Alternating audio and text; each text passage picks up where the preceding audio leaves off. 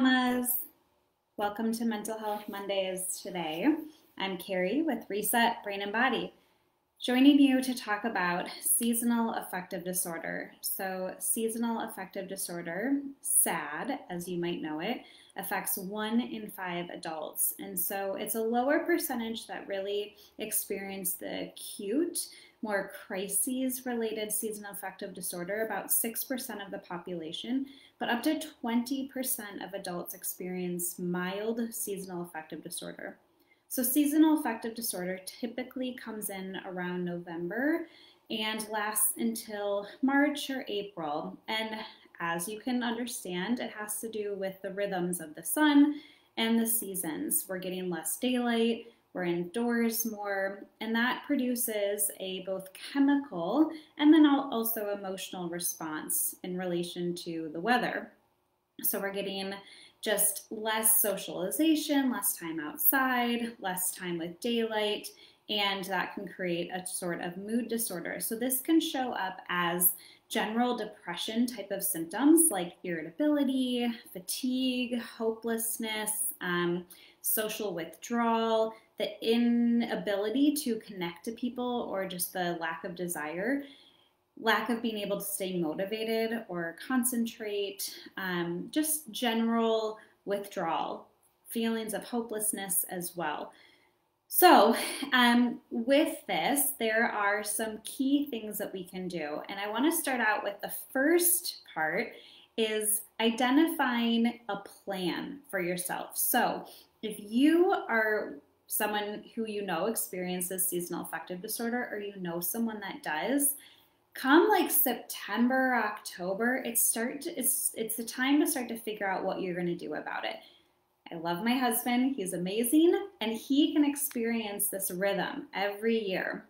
And so the last few years we've been together, I've said, okay, what are we going to do? Like in September, what are we going to do? What's our plan? Because this isn't going to fly all winter. We have 2 kids. Like we have to figure something out. And so we sit down and we say, okay, we know that he might experience some mild seasonal affective disorder this winter. So here are the steps we're going to take. So being honest with yourself or your loved ones, if this is something that you recognize happens every season, being okay with it, being vulnerable about it, having no shame around it, it's really important to just open the windows to it and recognize it for what it is, and that you're not a failure. There's nothing horribly wrong with you. You didn't do anything wrong. You didn't bring this upon yourself. It's just something that might happen every winter for you. Okay, so the first step is to identify that plan if you know that this is something that you experience. But if you don't and you can't prepare or predict for it, that's okay. The other thing that you should have in your house is light therapy, or a lamp. So this is something that you can find anywhere online. Amazon, you can find them super cheap, or get a really fancy one. It doesn't matter, but you're asking for about 30 minutes a day. And it's also been proven that 30 minutes at the very beginning of the day, so probably when it's still dark outside, when you're waking up, to have that light therapy. So it's a great spot to drink your coffee, drink your tea, have some quiet time, have that light therapy on you for 30 minutes a day. Of course, this next one we know is exercise. So even if it's only 5 minutes, 10 minutes, 12 minutes, 15 minutes, just to be able to move your body, get a sweat going, get those endorphins going. We know that exercise is important. Have a question about the light therapy lamp? Yes, it really does work. So the Depression Center at University of Michigan in Ann Arbor did a whole study about seasonal affective disorder, and they found that 30 minutes of light therapy a day really does help relieve the symptoms of seasonal affective disorder. So it's really simple, but it's just something that we need, and we can really help remedy the situation for ourselves. Okay, the other thing is when it comes to wintertime, we typically want comforting foods.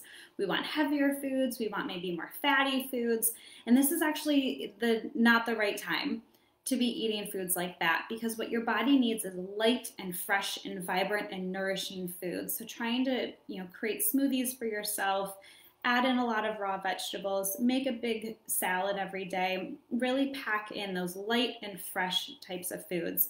If you guys are familiar with Ayurveda at all, that's the kind of yogic science of health and medicine, they talk about different seasons when we need to be eating different foods. And a lot of times in the winter, again, we go towards those like grounding, wet foods, but it isn't necessarily what we want or need. Instead, we need to stay light and fresh and vibrant in our food sources. If inherently we're going to be slowing down, we're going to be less active. Okay, so that's number 3, light foods. Vitamin D, so getting a vitamin D supplement in your life right now with COVID, they're saying vitamin D is a really important supplement to have. So just having a chewable or a pill that you can take every day of vitamin D, this is something you can buy anywhere. I really like the Mary Ruth's brand. It's organic. It comes, it's a vitamin D and K chewy. I give it to my son as well. He loves it. I think it's mango flavored. It's delicious. Okay, number 5, get outside. So in the winter, we definitely don't want to go outside because we're freezing and it's icy and we're afraid we're going to slip, but getting that fresh air is so important for your mood. And it can be as simple as just opening up your windows if you're driving or opening up your windows when you're working, but trying to get outside for a couple minutes. If you have a dog, your dog still needs to get outside and get a walk regardless of what the weather is. Just bundle up and it will be so rejuvenating for yourself to get outside. The other thing that's counterintuitive during winter is to get up early. So I know the sun does not rise until about 7:30 in the morning.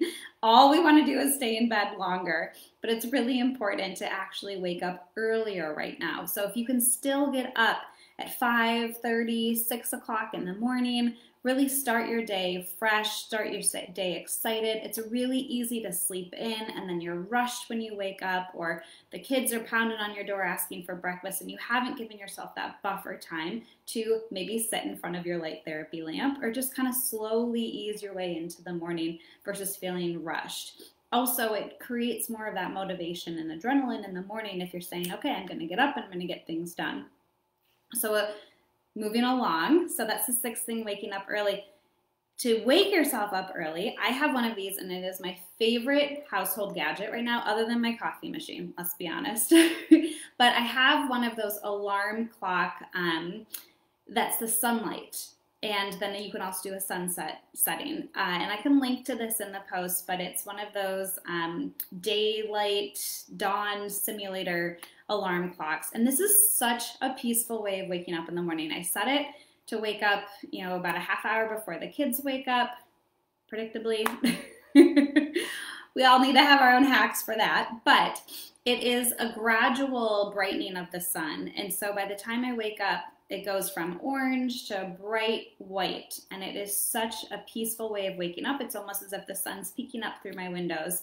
I love waking up that way, and that also you're getting some of that light therapy. You can also use it when you go to bed and kind of slowly dims you down. There's music options. It's really great. So when you are waking up earlier, using one of these dawn simulator alarm clocks, instead of the blaring, and instead of using your phone, which then you hop on right away and you start scrolling, right? Or checking email or responding to text messages.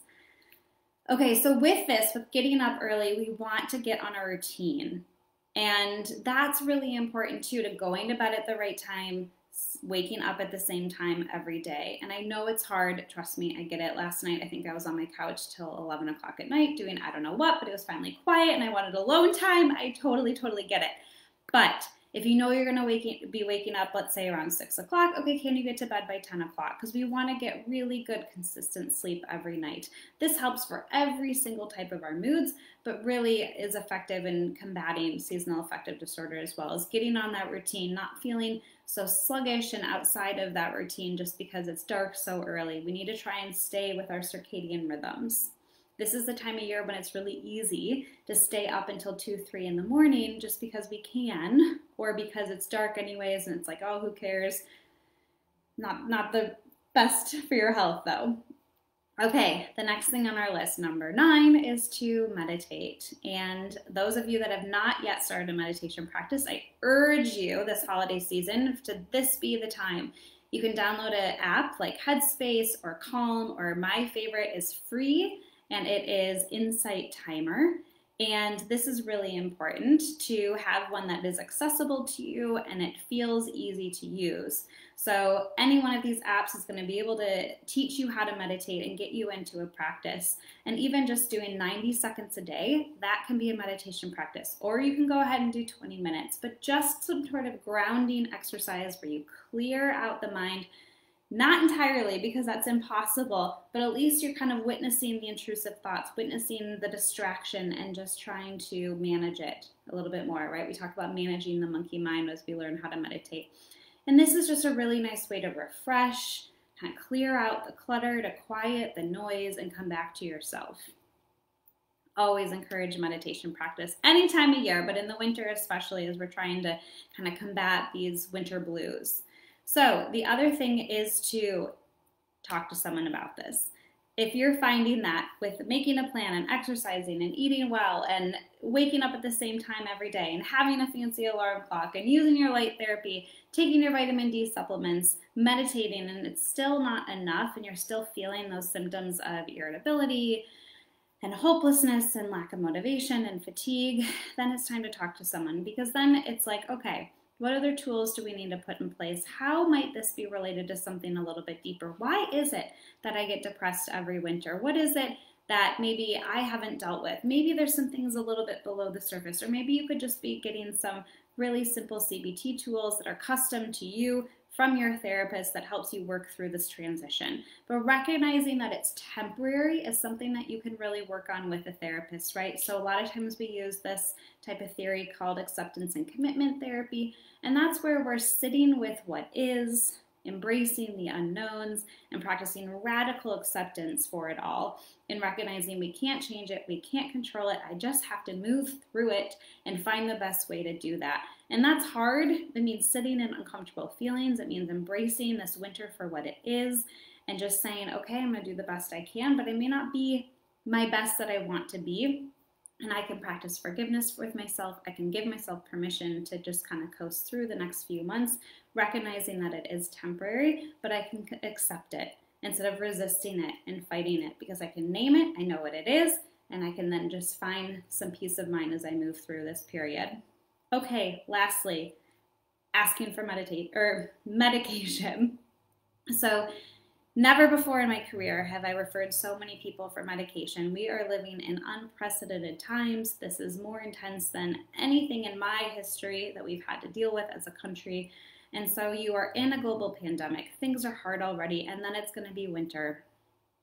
So it's okay if you need some help, not only by talking to someone, but also if you need it in a medication form. So I know I have a wonderful integrative holistic doctor that I refer all of our clients to that looks at people comprehensively in then prescribing medication, but you can also work with your primary care physician, your OB, anyone in your life that can help steer you in that right direction, and finding a doctor that can fit your needs with this. But it is okay to ask for help. Medication is like bridging the gap between where you want to be and where you want to go, but you know you need a little bit of help, because if all these things that I listed, exercising, getting up earlier, creating a little bit of that buffer time, getting outside, taking a supplement, if you're like, I don't even have that motivation, like I can't even muster up enough commitment or discipline to do that, okay, then maybe it's time to ask for a little bit of help, not only through a therapist, but then also maybe through medication.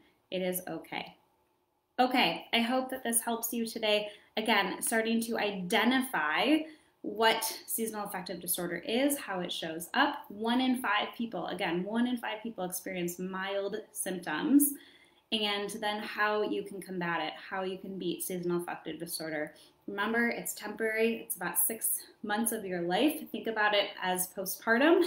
We know that we can get through it, but you don't have to get through it alone. You don't have to suffer through it, and that's really the important part. If you need any additional help, feedback, anything, please do reach out to us at Reset. We are here for you all the time, virtual or audio or in person even still during the lockdowns. I will mention in the comments what the link is for the Dawn Simulator alarm clock, and wish you guys a very, very happy holiday. Take care.